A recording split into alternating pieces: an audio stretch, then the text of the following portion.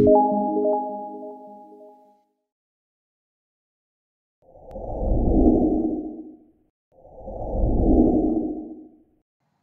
everyone. This is Julio from Fitness Foundry, and hope you're all well.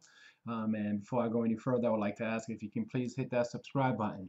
I'm going to share with you an A-list pro tip for building your personal training business, and this is very important, especially if you are a commission-based personal trainer like myself. Anytime we are on the fitness floor, it's extremely important that we engage with members and take that opportunity to ask the member what their goals are, or even better, ask them what their objective is for the day. That's a sincere question.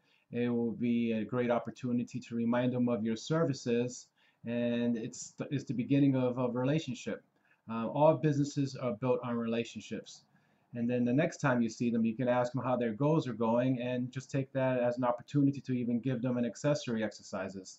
That's pretty much it. It's the basics of business is building a relationship, and hopefully you find this helpful. It's just an A-list pro tip.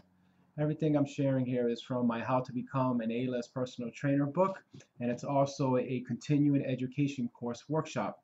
Check out the description for some links, and please don't forget to subscribe. Thank you.